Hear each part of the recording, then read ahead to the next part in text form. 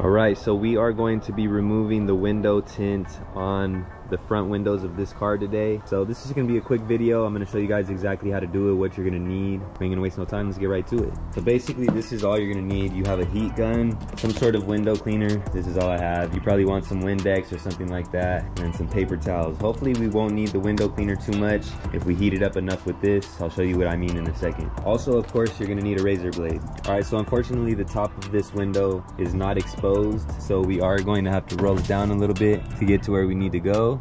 Alright, so since the top of this window is not exposed, it is going to make things a little more difficult, but that's okay. I'm going to show you guys exactly what you need to do. So first we're going to start by heating up the film, and that's going to allow us to get under that tint and hopefully not leave much of the sticky residue behind for us to clean up after we're done taking the tint off. Now normally you would start at the corner of the window, but as I said before, since the top of that window is not exposed, we're not going to be able to do that. So basically what you're going to want to do, depending on your car, your window, you just find an area where you're able to get underneath that tint and pull it off to one of the two corners. So as you can see here, once I got it heated up enough, I'm just using the razor to get underneath that film, trying my best not to cut through the film. That way I have enough of it to allow me to pull it off.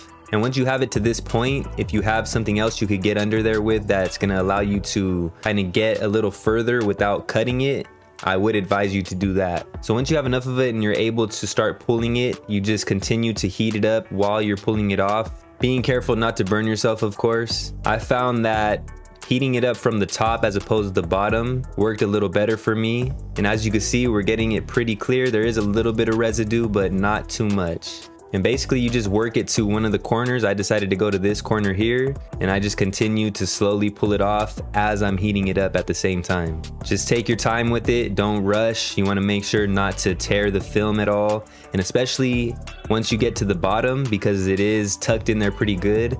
If you end up tearing it, it's going to be pretty hard to get that film out of there. So just take your time, make sure you're heating it up as you go. Apply a little bit of pressure. You know you're not going to be able to do this without applying any pressure, but just don't apply too much to where you're going to rip the film. As you can see, working it off little by little, I decided to go to this corner. I found it was easier to pull it from the bottom at that corner. And as you can see, it's coming off pretty easily here. And boom, there you have it. Tint is removed.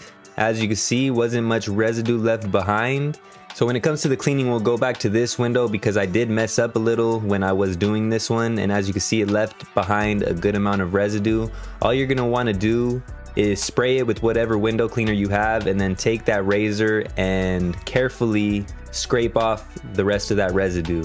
Should come off pretty easily. Just make sure you get enough of that window cleaner on there, use as much as you need, and then wipe it down, see what you got left, and continue to use the razor until you don't need to anymore.